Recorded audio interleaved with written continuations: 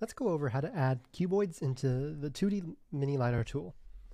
First, in order to add cuboids, you're just going to need to go to the 3D scene. Again, this is the option here in the left panel. This is the fifth option. Normally, when you're on the project view, you could just click over to the 3D scene to view. You can now press T to enter top-down view, which is a direct bird's eye above the entire scene. This is useful for annotating objects and annotating new objects. You could press F to unlock the camera.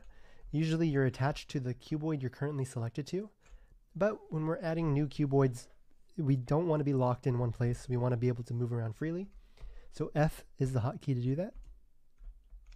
Now we're going to see some points here of the object we want to annotate. So the first thing we have to do is just click and drag in order to draw the original in the initial dimensions for our box.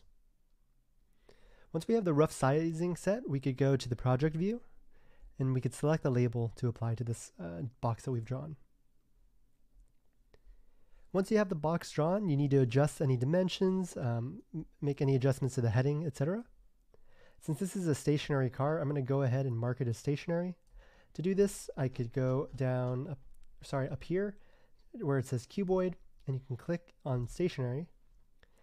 A warning is going to pop up saying this change will reset cuboid information. We're going to click on the checkbox to confirm, and we've just added our first cuboid.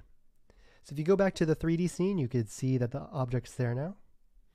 And then also, whenever you want to check a different object, you could either click on it in the 3D scene, or you could also click on this tag up here, the first option, and you could select any objects that you either haven't visited yet or other objects you have visited so far.